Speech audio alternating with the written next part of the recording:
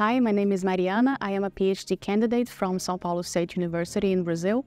I came here to do part of my PhD in international relations, focusing on international security and the use of surveillance technology.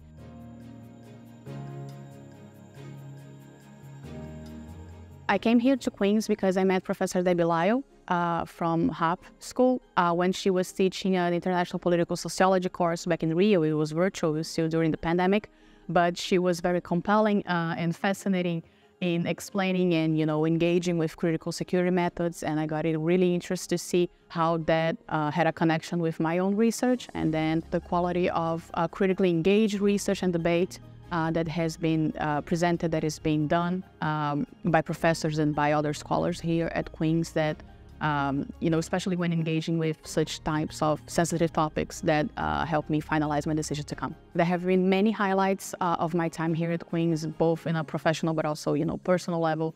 But research-wise, one of them was being able to conversate and to dialogue with different departments, different professors. It's fascinating because, English is my second language, and I know nothing about engineering and computer science, but people working with AI at the Institute were able to put it in simple terms so that I could understand it. We could dialogue and we could actually have a debate.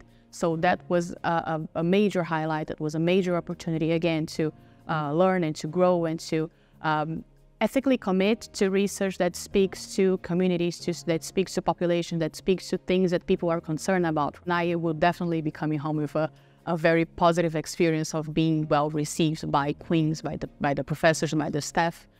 We have this amazing, group lunches and the whole community atmosphere that you get when you're walking around campus and everybody is really polite. That was something that I didn't know much about when I was coming here, and I got to be overwhelmingly positively surprised by this kind of sense of community in this very welcoming, nurturing environment even. I'll be coming back home shortly, and I myself have the PhD thesis to finish, but I am definitely changed for the better. I am more energized and stimulated to actually get the thesis done, but also to think about new research projects and, getting up maybe further on a postdoc or already engaging in academic teaching, which is what I really want to do. And I got so much positive feedback over here that it has definitely helped me get this renewed energy